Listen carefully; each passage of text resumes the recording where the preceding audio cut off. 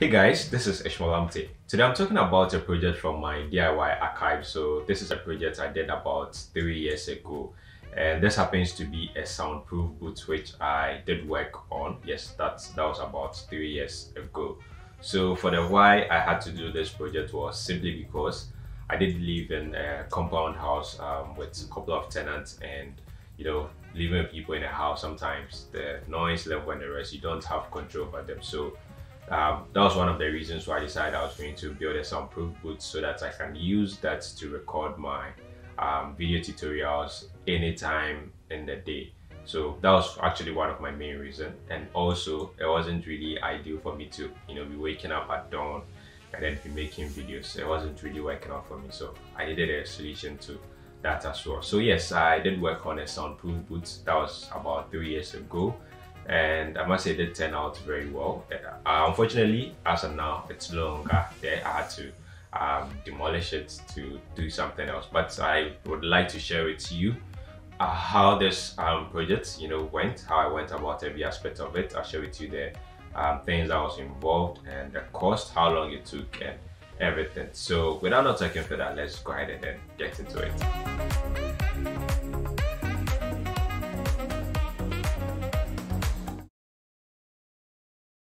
So to get started, the size of the soundproof booth was 6 feet wide, and then the sides were 4 feet each, and then the height was about 8 feet. So that was the actual size that I used for working on this. Now for this particular video, I'm going to break it in a couple of parts, and I'll also be using a PowerPoint presentation to make it easier for me, because this was a project I did work on like about 3 years ago. So I need to actually refresh my memory a bit on what I did at what point and everything. So I'm going to be talking about the tools I used. I also talk a bit about personal protective equipment I did use, as well as the materials I used and how I went about the process, and then the finishing of the entire project. So let's go ahead and then take a look at the tools I use and working on this particular project. At this point, I'll walk you through some of the tools I did use and working on the soundproof booth. So let's go through the tools here. So the first one I'll talk about is a cross-cut saw, which I did use in cutting woods as part of the process. I also used a square to check especially the corners or the edges of the wood. Sometimes maybe even in marking the woods, I did use the square to do that. And also I have a measuring tape which I did use in measuring out the sizes of wood I was going to cut. And then I also have a pencil here which I used in doing some marking, so to mark out points where maybe I'm supposed to cut, maybe I'm supposed to drill, whatever I was supposed to do. I use the pencil in doing that. Of course, I have a hammer here which I did use in nailing at some point, and then I have pincers.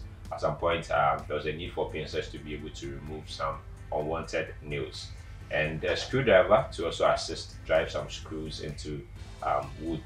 And then I have a level here, so this is a small size level which also helped in checking how straight the whole thing was. Next, I have a drilling machine. So I use the drilling machine in drilling through the wood at some point to be able to create hole for the screws I was going to use, and sometimes even to pass something through it. So that was what I used the drilling machine for. And then of course the drilling machine works with bits, so I have the drilling bits here. And then this is a screw machine, so all these tech devices to help make work a bit easier. So at some point there was a need for me to use screwing machine to be able to drive some screws into the wood. And then I also had to use a is it scrapper or scrapper? Wow, I don't really know the right name. So to also do some filler work. So I'll talk about all these points at certain parts of the video. And then I have a roller here which also assisted in painting the entire boot. And yeah, so the ruler was working in hand with the paintbrush. And then I have a cutting knife here to cut out some materials at some point. And then I have the staple gun which I had to use to staple some points. I think I used that in stapling the acoustic foam. So we'll talk about that. So I also had to use some protective equipment, which is very important, especially when you're carrying out some of these projects. So I have a face shield, a goggles here, and a nose mask, and then the gloves. So nose mask, of course, for my nose. My nose is a very sensitive one, so I mostly don't like to have it come in contact with either dust or strong scent and some other things that is going to cause it to sneeze and the rest. So I use goggles to protect my eyes at during the process, and then also use the hand gloves to prevent any injuries on my hand. So aside that, now let's take a look at the materials I did use to carry out the entire process. So for the materials, the first thing was wood. So for the wood, I used about 40 pieces of I used about 40 pieces of 1 inch by 3. So it was 1 inch by 3 inches. Just wood that I did use for that. It was actually not available, so I had to buy, I think, about 2 by 3 or so, and then I had it divided into 2 for that. And then the next one is screws. So I use 2 inches screws for the entire process, and the screws were to hold the woods together because I didn't want it to nail. I had in mind that someday I was definitely going to remove this, so to be able to make it easier to move it, of course the screws were much preferable compared to that of the nails. And yes, there were some points I had to use nails, so I used nails at working at some point of the entire process, so we'll take a look at that shortly. And then so the nails, I had 1 inch nails as well as 3 inches nails, which I used at different points of the entire process. I also have corner brackets, so for the whole thing to be very firm, there was a need for me to use corner brackets at the edges or the corners of the boot, so I use corner brackets to do that. And then plywood, yes, at some point I had to use plywood to cover certain surface, so I'll talk about that shortly.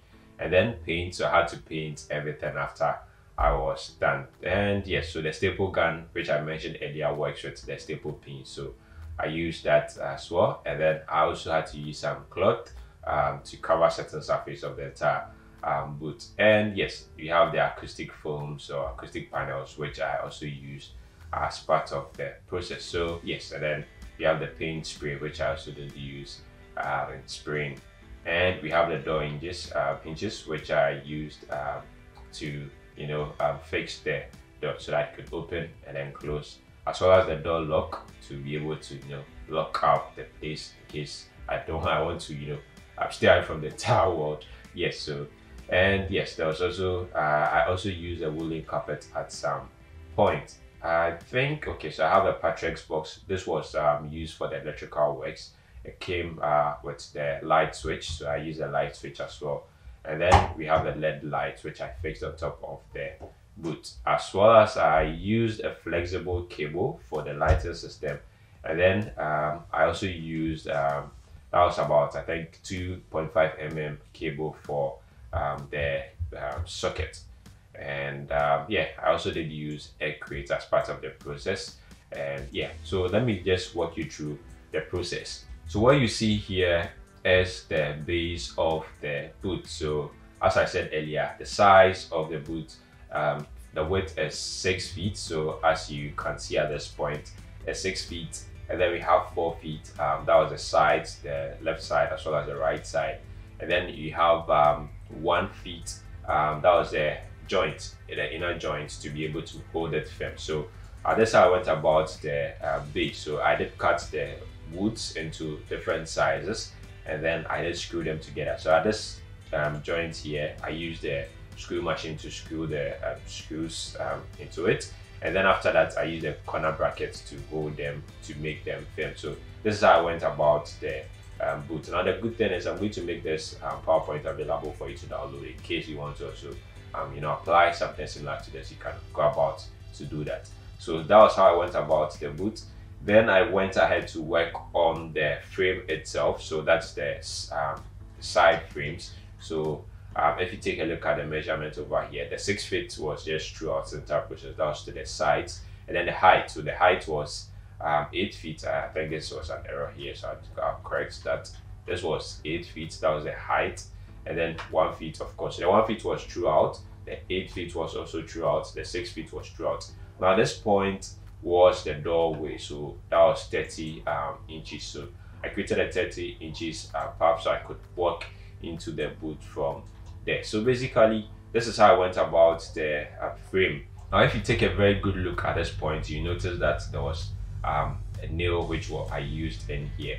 So at some point, when I was trying to fix all the frames together, I had to screw the frames separately before fixing them together. So at some point it was very difficult using the screws, the screw machine, because the bit I was using, or the screw, I think, was not really working well with the screw. So it was very difficult at some point driving the screws into it. So I had to improvise a bit and use nails for the sides. That was like the main frame to be able to hold the frame. So I used nails for that. And the next thing is, so you have to I think a proper view from the other side so you see it properly. So this is supposed to be 8 feet. Sorry, this is not 8.4, and this is 1 feet. This is 6 feet. That was the back before I did the front part. So that's still pictures of it. And so this is how it looked. Now after doing the sides, I did the base. I had to use a board. I think that was wire board to do that. So I think I used about I bought about either 2 boards that I had it cut into smaller parts. So the sizes were 6 feet by 4 feet. That was the base, and I had to cut the boards into smaller pieces to be able to fit that. So actually, I think each size, that was the width of the board, was like about 30. Is it 30? I think about 6. That's 6. Well, 6 or 12. No, I think it should be 12 inches. Yes. So that was 12 inches for the size of the board. So I had to cut them together to be able to make the entire base of the boot. And then I went ahead to apply the plywood. So the plywood, at this point, this was when I used the 1-inch nails to be able to nail the plywood to all the sides of the boot. So as you can see, this is beginning to take shape and a bit. So we started from here, the very base where there was nothing. I had to fix the base together, went ahead to do the sides, and then after the sides, went ahead to do the base. That was the fixing of the boards there, and then finally apply the plywood. So if you take a look inside, you notice that now the plywood was applied to the back, and so it means there were some spaces in between there that I had to fill. So it was then I had to use the air crate. So air crate happens to be a very good, should I say, it can be used for insulation, but at this point I wasn't applying insulation. I was actually looking at preventing noise from the outside from getting inside. So I was using this to be able to aid in soundproofing. So air crate happens to be a good absorber of sound. So I use air crates to fill in the spaces in between the plywood outside and then the inside part. So after doing that, and then I nailed plywood to cover the top of the air crate. So there was air crates in between the plywood outside and then the plywood inside, just as I did for the container, using the insulation, that's the acoustic foam to serve as the insulation material in between the metal as well as the plywood. So just as I did the same for this, and then I went ahead to apply some corner wood to be able to make it like very firm. So if you take a very good look here, and even at the top, you notice that I did apply some, or I nailed some wood to that point, as well as all the edges, the corner of the boot. And then after that, I went ahead to apply some filler. I did some filler work, so applied filler to the corners, as well as both outside and then the inside. And after doing that, I went ahead to work on mine. So the electrical system actually came before the filler works, I must say. So working, because before I had to do the covering, I had to make sure that I had done the electrical work. So for the light, there was already light in the room, so I just had to connect from the light and then make it come inside. So I was just using the existing light, and then I had to fix a switch for it. I didn't wanted to use the same switch for the other light, but the other light was actually the main switch. So once you turn that on, and then you come to turn this on before this will come on. But if you turn that off and you turn this on, this wasn't going to come on. Now I actually also did the electrical works myself. Yes, I seem to have knowledge about these things, so I did that myself. And then yeah, as part of the electrical works, I also did work on the socket. Now the socket, I actually created an extension board where I was just going to pass a cable into it, so I was going to use, so there was no need for me to create like a switch on it, a socket on its own, just I did for the container project. So I did create an extension board with an existing, you know, socket as well as cables, and then the switch for that. And then after doing that, yes, of course, I had to fix the door. So the door also, I just applied the same process for the boot itself. I used the plywood, but before the plywood, I had to create a frame with the woods that I was using there. 1 by 3 inches wood to create the frame. After that, filled it with the egg crate, and then after filling it, I applied plywood to both sides of it, and then I went ahead to fix it with the help of the inches at the side of the part I created for the door. So I think after fixing the door, that was when I actually did the filler works, and then after doing the filler works, at some point I went ahead to paint. So I wanted it to be a bright space. Of course, and you know, brighter spaces. So I went ahead to paint with white. Now for the choice of paint, at this point I use acrylic paint instead of emulsion paint. So I was looking at acrylic because it was wood. I didn't want a situation whereby I was going to use motion where I had to paint lots of times. But it actually did prove me wrong, because the acrylic, I had to paint lots of times before I was able to get a white the way I wanted it. So that was one, you know, should I say, lesson I did learn there, that it's not always that you get acrylic work the way you'd want it. So this white was actually an acrylic white paint that so as you can see, I did go about 4 coats, different coats, to be able to get that properly done. And then after that, I went ahead to apply or cover certain parts of the boot with the material. So I purchased this material to do that. So I used that to cover both the top as well as the sides, you know, to create some nice, you know, space. And then after doing that, I went ahead to cover the top part, so this white part, with the acoustic panels that I had bought yes, for the project. So basically, yes, I think that's just about it. Yeah. So this is how the entire soundproof boot actually did turn out. For the duration, it didn't take me so much time to get this done. I think it took close to about 3 weeks to have this done, because I wasn't working continuously every day. I was working at some points that I did have free time. And also with regard to cost, I must say that I did spend close to about 2,000 cedis to have everything done. So the 2,000 cedis did cater for the cost of the materials, the cost of I think it was just the material that I had to buy. For the tools, I already had the tools, so there was no need for me to buy any tools to work on this. So it was just the wood, the nails, the acoustic foams, the egg crate, and the electrical stuff, as well as the material that I use for covering, as well as the paint. So basically, this is how my soundproof project did go. Unfortunately, I don't seem to have a full picture of it. Maybe I might have to check to see if I can include that when I'm editing this video, so you get to see it. But yes, I did actually serve its purpose. I started using it to record my video tutorials, and yeah, for about a year or two before I had to actually demolish it. Let me see if I can get pictures of some of the pictures. So yeah, so if you see the socket over here, so I just had to create the extension socket so that I could just attach it to this, and then that was it. So the egg crates, let me just keep going so I see if I can come across something different.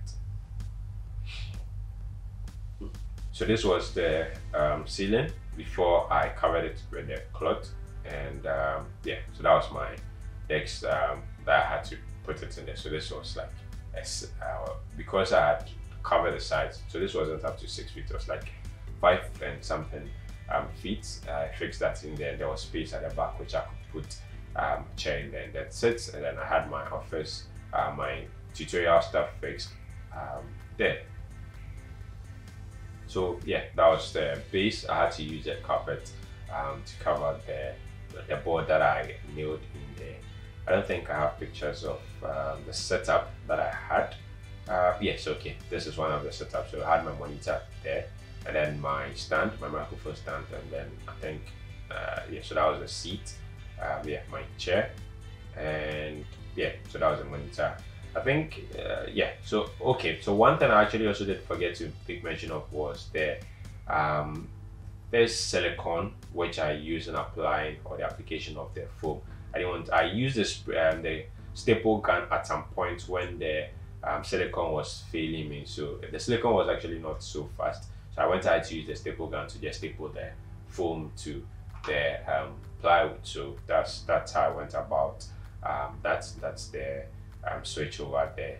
So in the end, it did turn out very well, and I was very impressed. I was actually able to work on this all by myself. I think at some point I did get assistance of a friend who did come by. That was like about 2 times, and then we applied. Was it we did something, I can't really remember exactly what we did, but I think I got assistance from a friend for 2 times, and I went ahead to take care of the other aspects of the entire project. So yeah, this is basically how I went about building my soundproof booth, which was very useful for me, where during the daytime, like any time of the day, I could just go in there and then record. Now, one question I'm sure you may have is, how was I dealing with ventilation?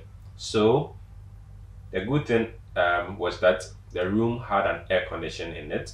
So I did turn on the air conditioner at some point. Once it has the room very cold, I opened the door a bit to be able to allow some good air condition air into it, and then close it. And then because the air condition sometimes was still on and the environment is cold, it wasn't warm in there. So that's how I actually did go about ventilation, because I didn't create any vents there to be able to get air. So I had to be doing this manually by opening the door at some point to allow air in. I think maybe if you are looking at doing something like this, you might probably be thinking about how you go about that. Maybe you could fix a ceiling fan, which is not going to be noisy to distract or distort whatever you'll be working on. So that's how I did go about getting air into the space. So basically, this is the end of this video. Thank you very much for watching. In case you are new to this channel, kindly go ahead and hit on the subscribe button, and then don't forget to hit on the bell so that anytime there's a new video, you get to see it. So if you have any questions or anything that you think I might have not addressed in this particular video, feel free to reach out or maybe post it in the comment section, and I'll gladly respond to it. Thank you very much for watching. Bye for now.